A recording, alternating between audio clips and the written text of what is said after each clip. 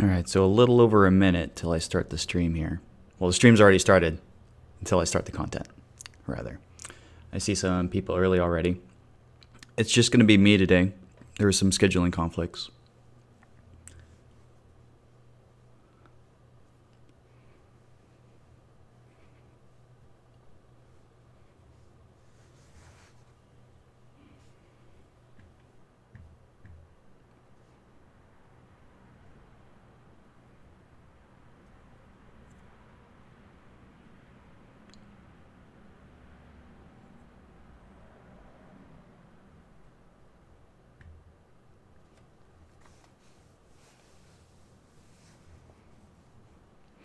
If you can hear me okay, do me a favor and let me know in the chat.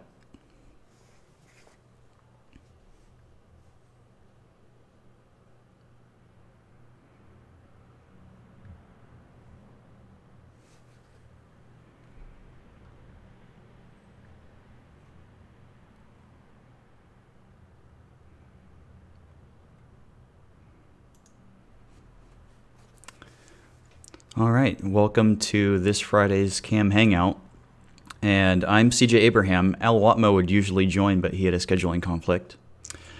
And we were going to cover a couple of turning topics this week, but because Al's not on here and the other person that I wanted to have on here couldn't join, we're actually going to pivot a little bit and we're going to talk about some soft jaws. I saw lots of comments over the last week about doing soft jaws. It's something that I didn't get to do in the first stream that we did either. So I'm going to take this time on Good Friday to drop some soft jaws. And if there's a delay in the chat, it's about 20 seconds. So if you throw up a question, I can only look so often since it's just me. Al isn't covering questions for me today. So throw up your question. Let me have some time to have it pop up in chat, and then I'll try and get to it. So I'm going to use that gearbox cam example again because it was working out pretty well. And I already have a soft jaw template that I can use for that. If you're curious how to set up these templates that I'm going to be using, you can watch either of the other Friday Hangouts that we've done. In the first one, I demonstrate how to use them. In the second one, I demonstrate how to put it together. So let's go ahead and hide my face so that you guys can see the whole screen. And you can see I've left this example with the first set of jaws in here. And we're going to pull in soft jaws as if we had already completed the first op and everything, and just pull in the soft jaws and start from there. So I'm going to hide that. I'm going to insert into current design my soft jaw template.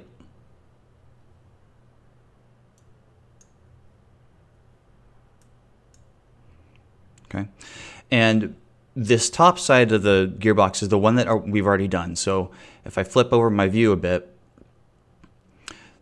the part's oriented correctly, so I want the soft jaws to be oriented according to the part orientation.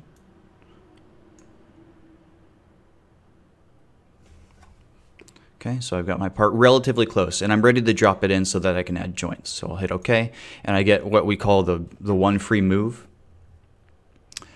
And I'm going to apply a joint between the joint origin that I have on the template and a joint origin on the part. And there's a few options that I can do here. So I can first select the joint origin here.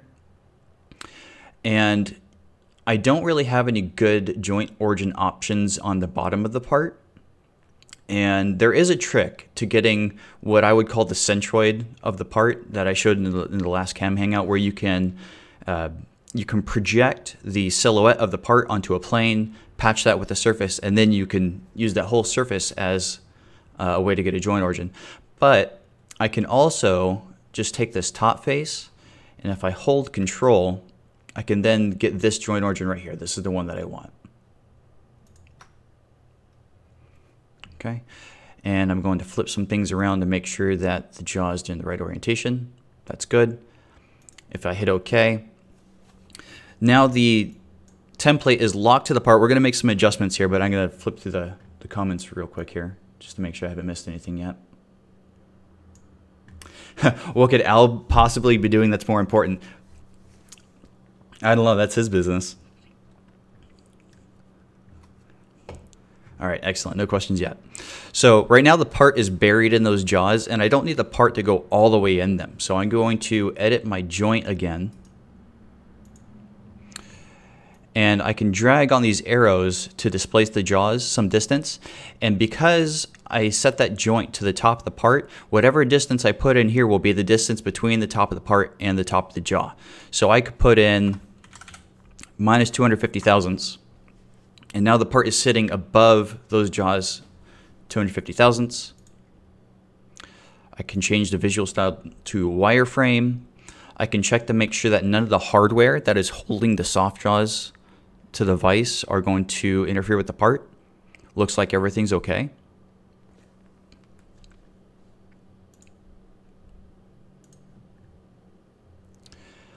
And what else do I want to do here? Maybe I want to modify the spacing between the jaws.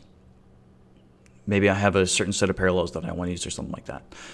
Right now, because I haven't broken the link yet, I can't use the parameter that was associated with those jaws.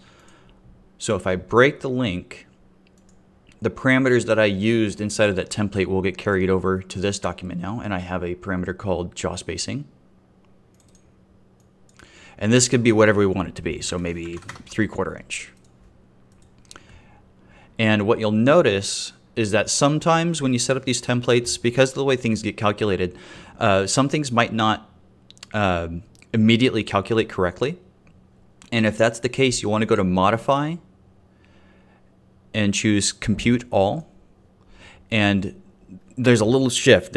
You almost missed it, but it went through the calculations of the all of the features again and made sure everything was as I intended it.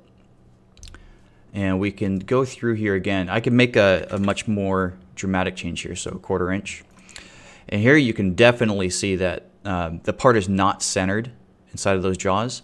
But if I go to Compute All, it gets recentered because it recalculates everything. So that's one thing you want to look out for, is that if you intended for the model to be up a certain way, set up a certain way, and it didn't quite do what you want, need to work on my speaking. Compute All, and it should snap back into place.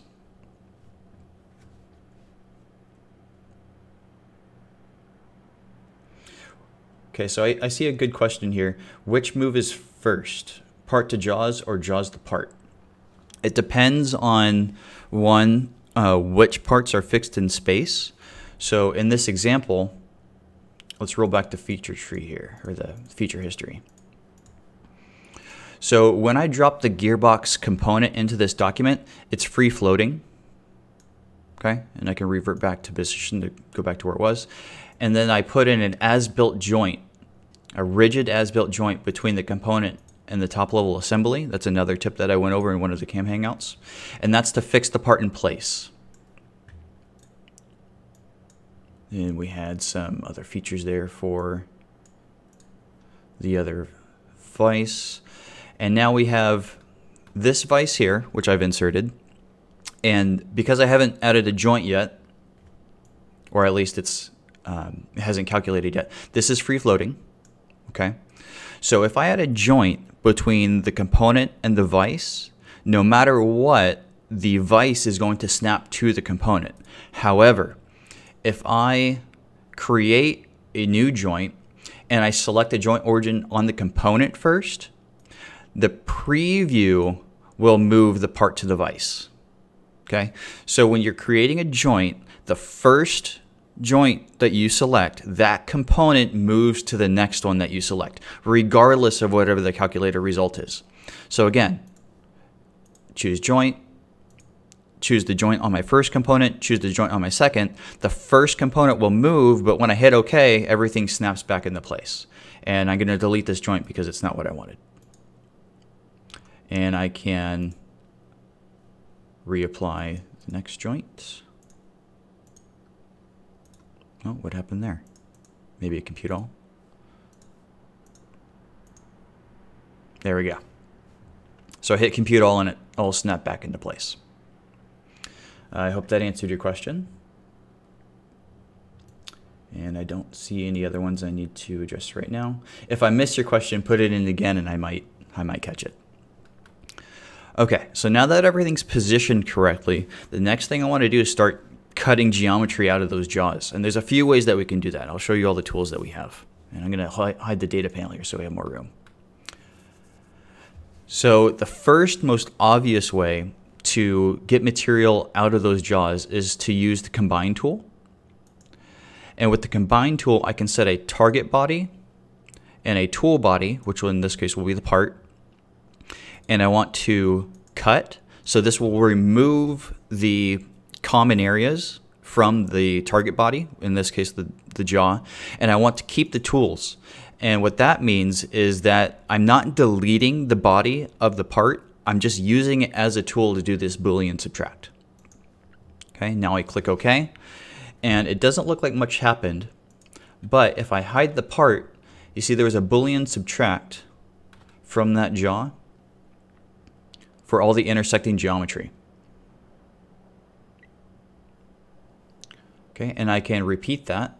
So if I right click, the top feature is always the last command to be used. So I'll repeat combine. Target body will be the back jaw this time. Choose the tool body as the part, keep tools.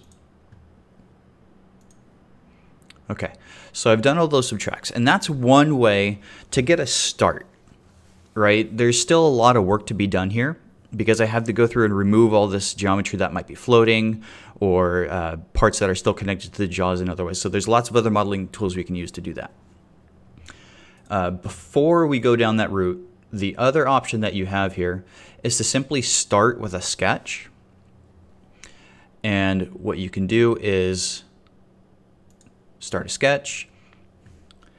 When you start a sketch, it projects the face that you started the sketch on. So from here, I can immediately hit extrude and I can start selecting the profile.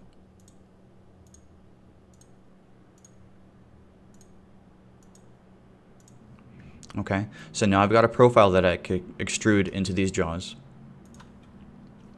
And if I show the part, what you'll see is that this cut feature is also cutting through the part. This would result in a complete cut through all the geometry that is shown. But if I expand objects to cut, you'll see that there's 3 objects here currently. One of them is the gearbox. So I'm going to uncheck that and it won't include the gearbox in the cut feature. And then I can also say that instead of a specified distance, I can select a feature on the part to go up to. So I can say extend to object. I can select this face on the part, and you'll see it only goes down to where that face is. And now I have a profile cut out of there. So that's another way to do it immediately with a sketch, but you'll notice that like this area in here, this is not supported. So we can go back in there and add geometry. So I just showed you 2 ways to start. There's multiple ways that you can tackle soft jaws. And I want to continue down the Boolean subtract route. And so I'm going to delete the sketch and the extrude. Send the timeline forward again. And start from here. Okay. So I know it's a little hard to see, but if I select the face right here, that face, if I extrude that face all the way through, let's do a cut. See, just selecting the face, I didn't even have to start a sketch really, but if I select that face and hit extrude, that will remove all of that material. I believe I can also click that face. Nope, just one at a time, which is okay. So I'm going to cut up to that face right there. That looks pretty good to me. On this face right here, I'm going to start a sketch. And actually, I take that back. Let's use this opportunity to make a parametric, a feature that's more geared towards being parametric. Because if I simply just start a sketch on this face right here, and let's say down the road I needed to expand the jaws out. So right now they're I don't know what I set it to, 3/4 of an inch. Maybe let's say for some reason I need it to be an inch wide or an inch and a half wide. This feature might not even be there anymore because that boss is only an inch and a half in diameter, right? So if I had these jaws spaced more than an inch and a half diameter, those features would actually fail. So what I'm going to do is I'll start a sketch on this face because I know it's always going to be there.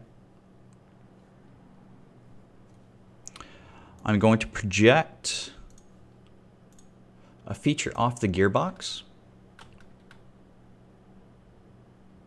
Okay, so I'll project that feature right there.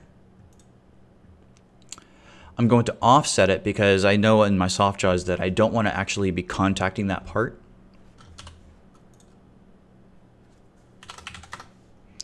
So a 1/15 thou offset is probably plenty.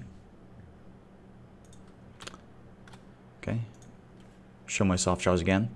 And now I'm going to extrude this feature. So select the profile of the first circle and the offset. Drag that down. And this gets me a pretty good preview of where I'm going with that. So that's nice. And I'm going to make sure that the gearbox is not included in this cut. I'm going to say to object, and I'm going to select the bottom face of the gearbox. So if I hide the jaws again here, I'm selecting that bottom face as the target for that extrude. And I'm going to offset that again by additional 15 thousandths. You can put in whatever number here you want, but again, this is just clearance so that the soft jaws aren't actually contacting this feature on the part. Okay, so far so good. On this side, it looks like I can do mostly the same thing. So I can select that face, and this time, this edge isn't completely taken away there. So when I start this sketch, I'm going to draw a line from this point to this point, and that should give me a profile that I can select.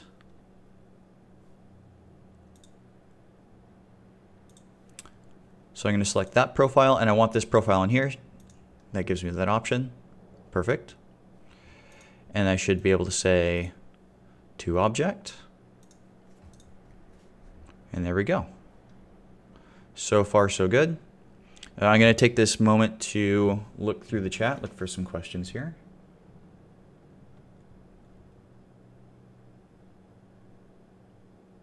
Okay, I don't see any questions yet. Any jokes? Any good jokes? Unfortunately, I don't have Al to make some banter with me. That's what I usually like to do. I don't like to just be talking to a screen. Okay, so now I want to do this step up here. This step is supporting that shelf on the other side of the part, so I want to leave this feature in. And it looks like there isn't any geometry that's blocking the profile from being extruded. So I'm going to hit E on my keyboard, drag that through. I see one profile missing here, which is that hole right there, so I can select that guy. Oh, it looks like I can't. Oh, okay, I see what's going on there. So instead of just going direct to extrude, I am going to start a sketch, because if I start a sketch, that profile should be available to me, and it is. And I'll say to object, select the top of the jaw. Okay, that's pretty good. I would say that the soft jaws now have no conflicting geometry.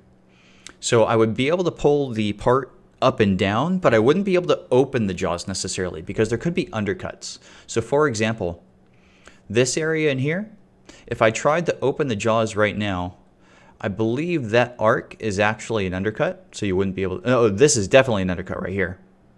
If we had some mold tools, we can make a parting line and see that. But basically right now, you can't nicely open and close these jaws. So we can go through and start using the modeling tools to modify the jaws so that they are nice for inserting and removing the part. And it looks like I see a question here. When all this is done, can you please expand the soft jaws to see the parametric work recalc? Yes. Yes, we can do that. I'm I'm trying my best to set this up so that it doesn't mess up when I start changing the width of the jaws, but we'll see. We can always usually when you make parametric changes, you can see what's been missed and you can modify the feature history so that it doesn't do that the next time, but you can't always catch that in process. Sometimes you have to go back. I see some questions here. Why didn't you use delete? Can we delete it? Delete actually works super well. I'm actually a huge fan of the delete tool, but in this instance, in this particular case, it was easier for me to just use extrude cuts because I can select faces and get rid of all the stuff that I wanted just with one extrude. And in some cases, it would be better to use delete. In one case where delete isn't good is where if I parametrically updated something earlier and the feature goes away on its own. So for example, let's go ahead and change the width of the jaws here to 1.75. And let's compute all. Okay. So this is a pretty good example where actually my extrude sketch failed. On this side, you can see that the hole went away completely. It doesn't even exist anymore. Huh. You guys got me. So maybe there's a range in which it doesn't work. Let's go back to, let's try 1 inch.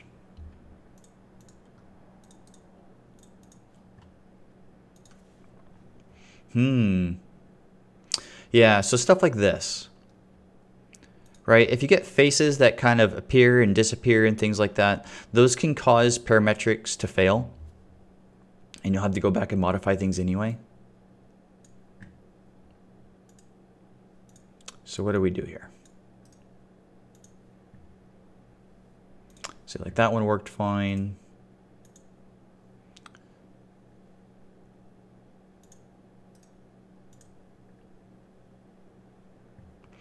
See, this one missed an object here. There's a new object, so that has to get cut.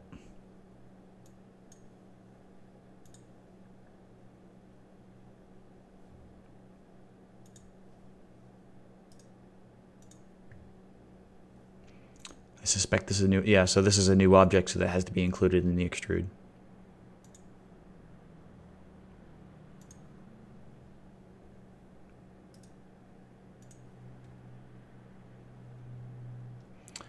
And I suspect that one fails because it wasn't included as, yeah, so now there has to be a line between those two. So that's exactly what I meant when sometimes parametrics can mess you up. All right, but at least we're back where we started. That didn't take long. Okay, so where I was going with this is I want to start making this better for actually holding apart. So all of these fillets in here, all these internal fillets, we want to make those bigger. So for example, the radius on one of these looks like 3/16. And I want to be able to finish this whole thing with a 1/2 inch tool. So I want to blow out those radii. And also all of these internal fillets, and they're external on the soft jaws, but they're internal on the part. These all become pinch points.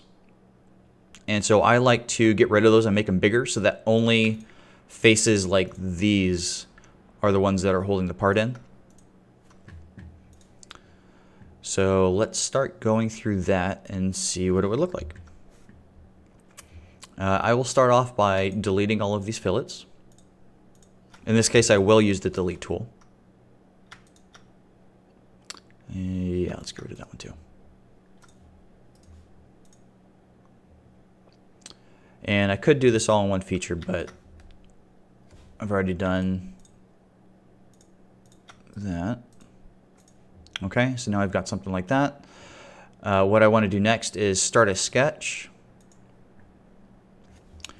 And I'm going to project these faces over here. Because this is the face that I've selected to start the sketch on, all of these arcs are already projected, but I have to reproject these ones over here because they weren't on the face that I selected. And I'm going to add a bunch of circles here. And these are the ones that I used to cut to make these fillets bigger. I'm going to select all of them. So I'm control selecting each one.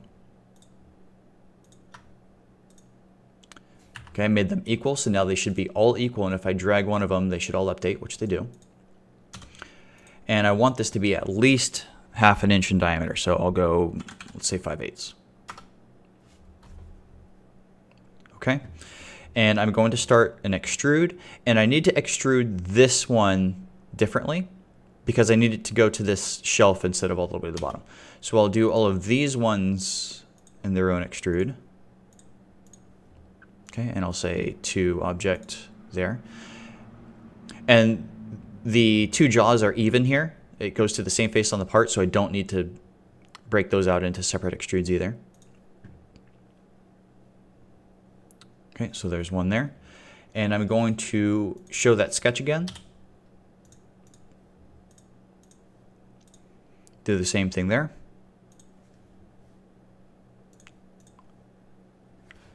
Okay, so those are all of the fillets there expanded to be bigger. And then I'm going to go back and add in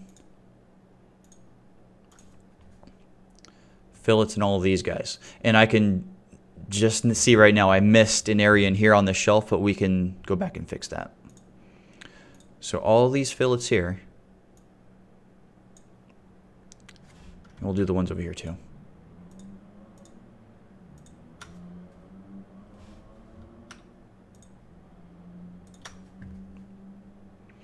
Okay, all those guys, we want those to be big. Let's hide the, show the part in here so you can see what I'm talking about here. But you can see if I make them small, I mean, small is okay here. But if they're big, we get some clearance on the part here. And that looks pretty ideal to me. Being careful about this area in here. Okay, I like that. So let's leave it at 3/8.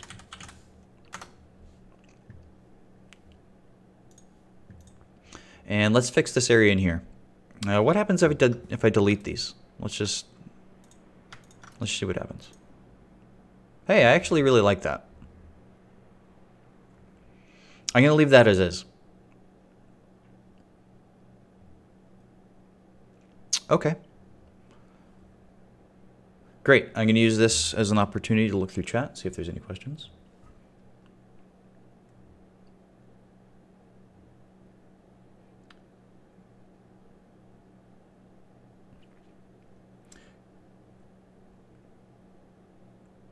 Can you put toolpath on purple geometry? You can. So any geometry that you see in a sketch, you can apply a toolpath to.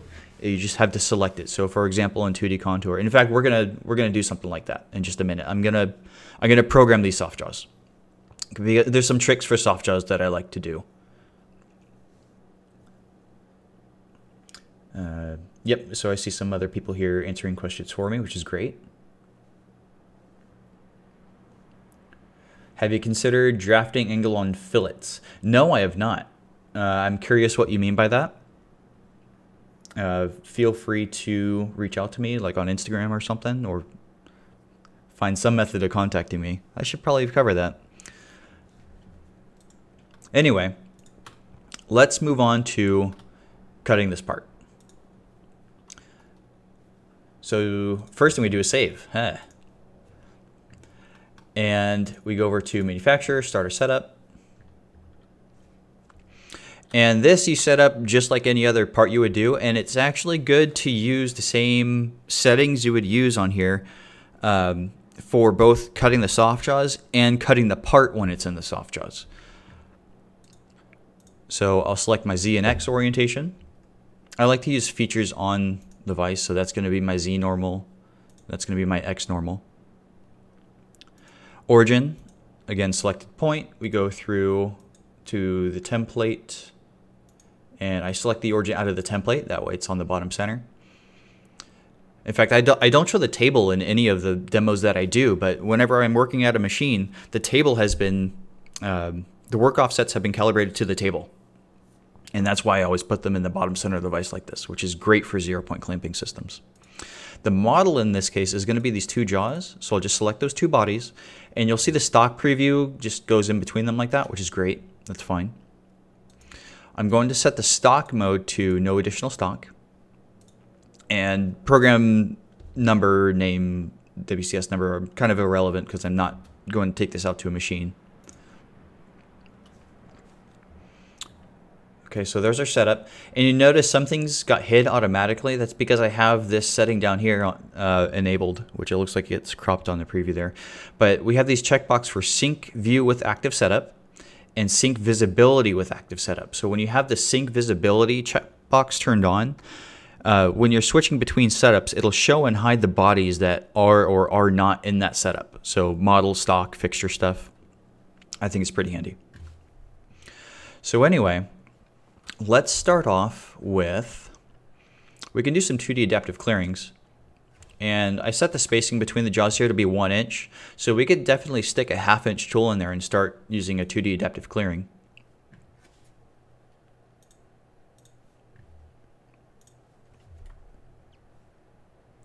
I think I actually have the gearbox tools in here. Perfect, my favorite 1/2 inch end mill. And I'm going to select the faces from bottom to top, and you'll see why in a second. So I'll select that face, and that face. Set the optimal load to 50 thousandths just to have a nice looking toolpath. Okay, and here is why I did that. The stock simulation won't be correct because I have the stock going in between the two parts like that. So for the sake of just having a nice simulation, I remove the other body for now.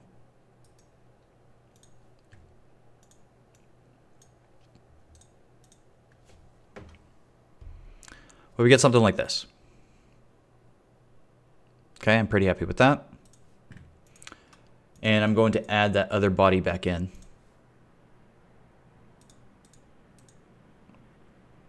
And let's see here, rear soft jaw. There we go. Okay. And I'm going to Control D with this toolpath highlighted to duplicate that toolpath. All right, so now I have two of the same toolpath here. And I'm going to right-click Edit, clear those selections, and then select the bottom face there and the next one up there.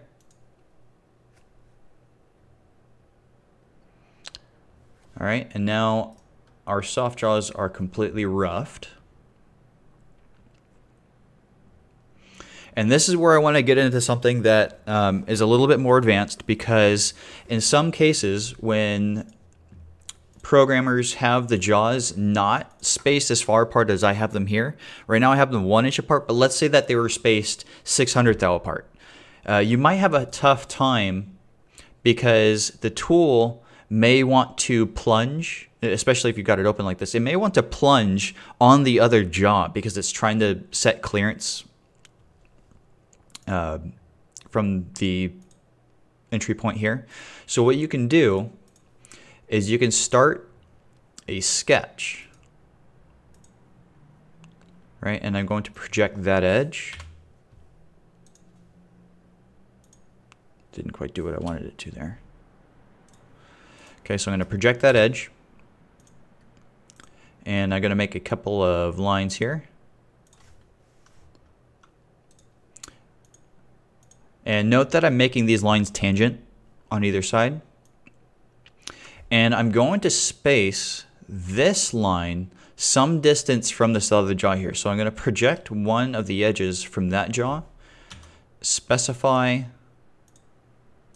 a distance like, let's say 50 thousandths is plenty. Okay, and now I have geometry that I can use as a closed pocket as opposed to an open pocket. And what this allows me to do is that you'll have to separate out each toolpath one by one, unfortunately, when you're using this method. But you'll be able to select the sketch as the pocket, and then you would get a result that looks like this. So it'll be ramping in.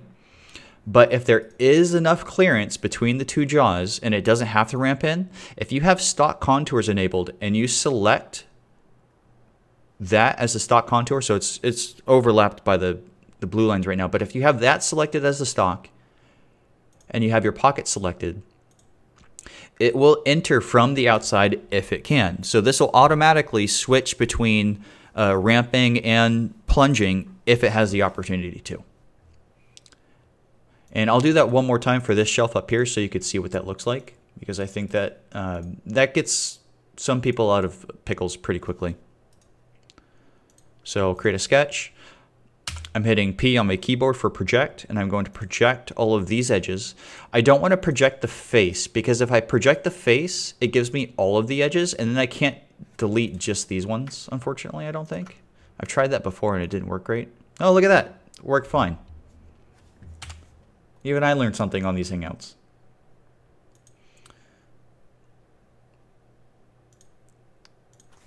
Okay, so I've got my lines there. That one came off tangent because I was able to automatically get that tangent relationship, but when I came off the other side for this line, it didn't, so I have to add in that tangent relationship there. I'm going to do another dimension to that other line. Oh, I need to project it. So I'll hide the first sketch, project the other one. And once I get this one done, I'll stop for questions. See if there's any that I missed, because I've gone a long time without checking the chat.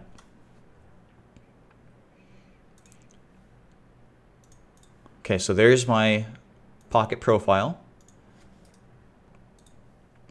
And I'm going to edit the last one that I used there. So my stock contour is this. My pocket selection is this. Right, and we get that result again. So if the jaws were spaced closer together, let's go ahead and try that and see if we break the parametrics again. So instead of 1 inch, let's do 450 thousandths. Okay, so one side of my jaws, the one that we're programming, didn't break, but some of the other ones did, but that's okay. At least I can demonstrate now that when I go back in here and regenerate this toolpath, it should give me a ramp in instead of a drop. Oh, so it had space. I'm getting a weird highlight there, but it had space where the previous one, where the previous toolpath went. So it was still smart enough to know that it didn't have the plunge. So let's include that this time.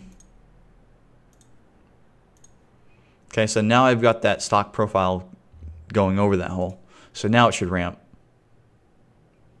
So in this case, the software was smarter than me. It knew what I wanted before I even knew what was going to happen. All right, let's go back and set this to 1 inch.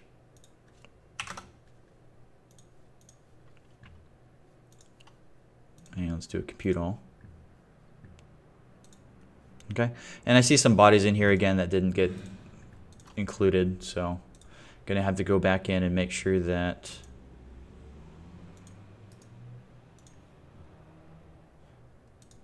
so objects to cut, yep, need to include that one.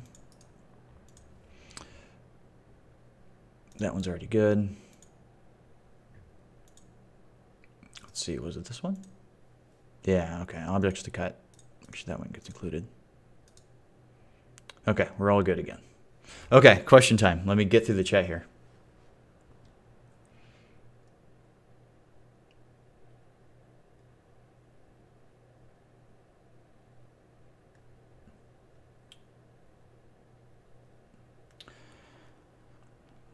Even on normal projected edges. Yeah, so all projections, you actually saw, I was selecting projections here as selections for my toolpath. So yes, any projections you should be able to use for a toolpath.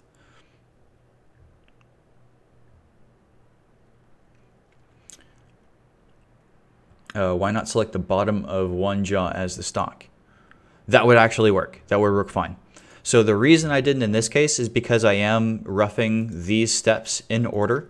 So once I rough this step, this material is gone.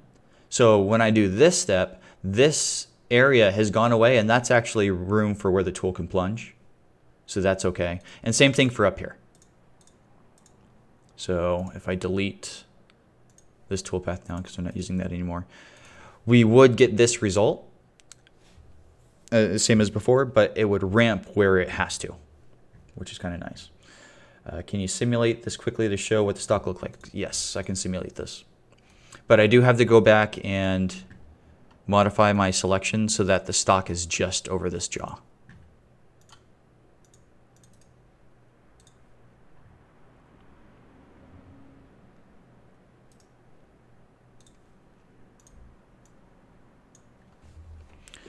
Okay, use the same adaptive for both instead of two different adaptives. Isn't it easier to use project for the extrude instead of combine? It leaves you details that you don't need. I will say that using, as I said earlier, using combine to start or using sketches to start, I would say you have to figure that out on a case-by-case basis. On some cases, it's easier. On some cases, it's not. In this case, I wanted to show both. If I were doing this in real life, I would start with the sketches because there's only 3 steps here on this part. And then it would always be parametric. But I wanted to show the combine method to demonstrate other methods of doing this, right? This is supposed to be advanced content. Maybe I should have used the more advanced part.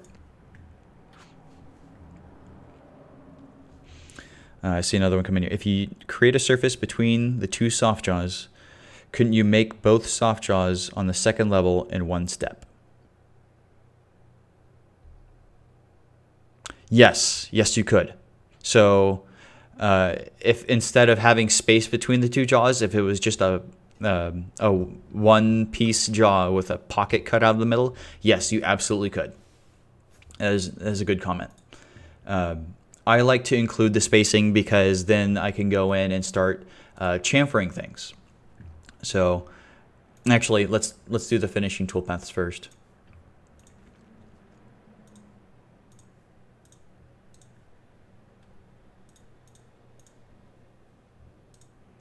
Okay, so I'll put in my 2D pocket, add a finishing pass.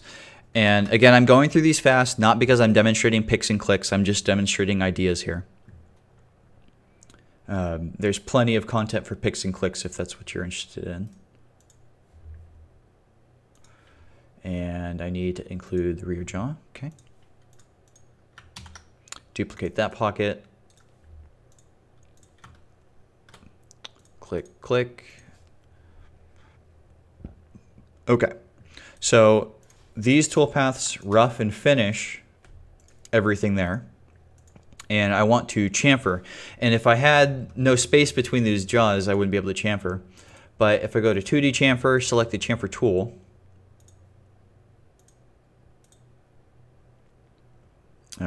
this one should work fine. It's got a flat tip on it. Yeah, that's actually a really nice tool. You can select edges like this. Okay, and actually this top one, I don't want to go around the whole jaw. I just want to put a chamfer where we've cut.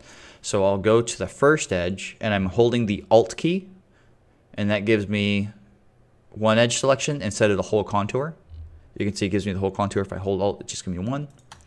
And I'll click that again, and then I'll click where I want the contour selection to end. Okay, so I get that. Click the green checkbox, and there's my contour. Do the same thing on the other side here. Hold Alt, get my selection.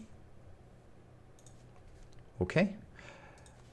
And this gives me a way to chamfer these edges with the chamfer toolpath, because then we get to use this chamfer clearance option. And I don't remember which distance I like to use for this tool. Let's just type in 50 thou and see what I get. But basically, you have to come up with some distance to drop the tool off the side of the chamfer so that it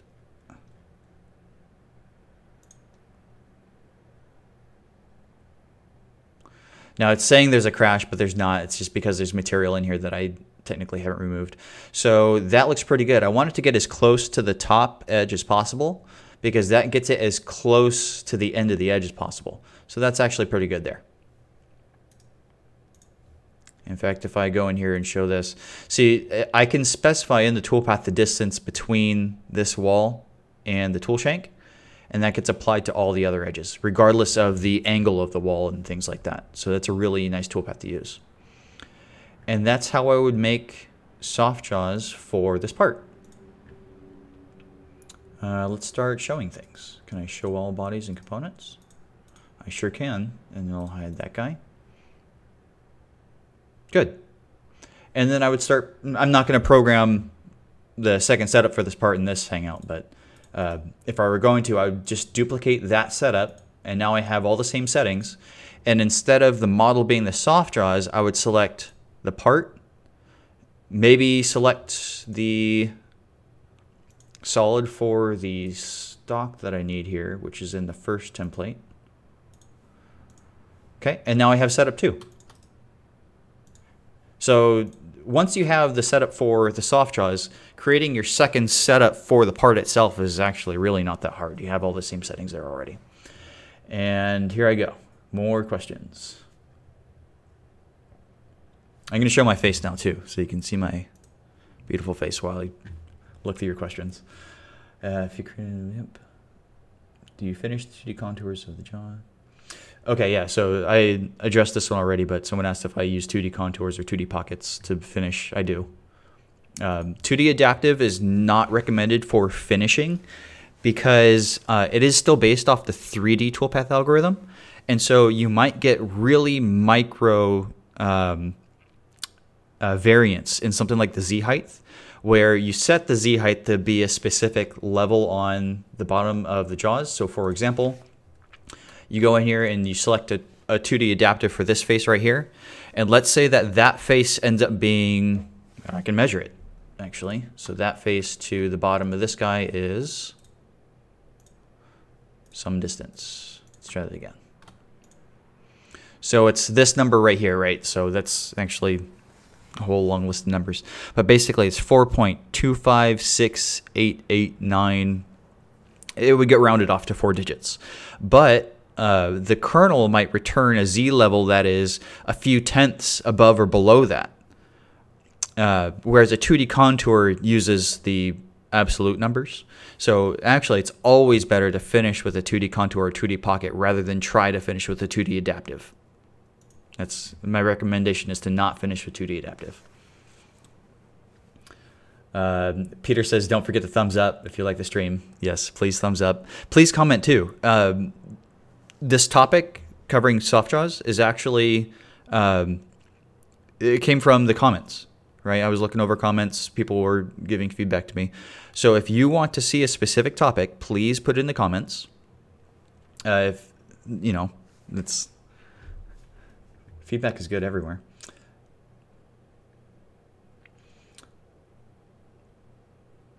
Let's go through more questions here.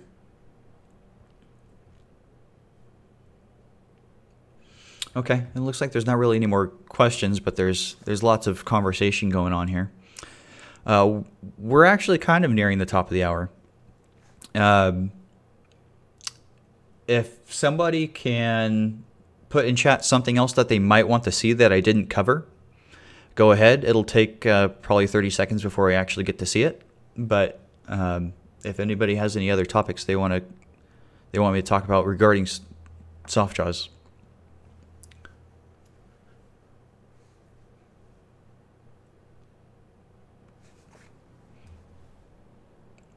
I'm going to show the part in here again.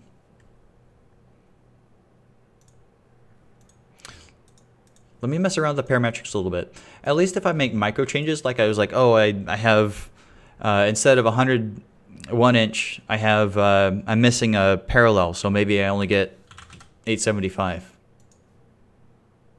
Okay, yeah, so I got the body in there again. So that would be solved by using sketches and extrude rather than trying to do Boolean subtracts. And actually, the ultimate soft jaw tool, in my opinion, would be to have a solid sweep. So I would be able to take this part, select it as a tool, and do a solid sweep out of the jaw. That would be, I'm going to push for that. If you guys want solid sweep for soft jaws, and I'm sorry, if you want solid sweep as a modeling tool that you can use to make your soft jaws, please let us know in chat.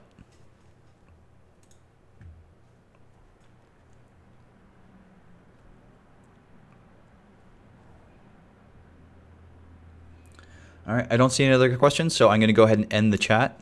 Thank you, everybody, for coming, and I'll see you again next week.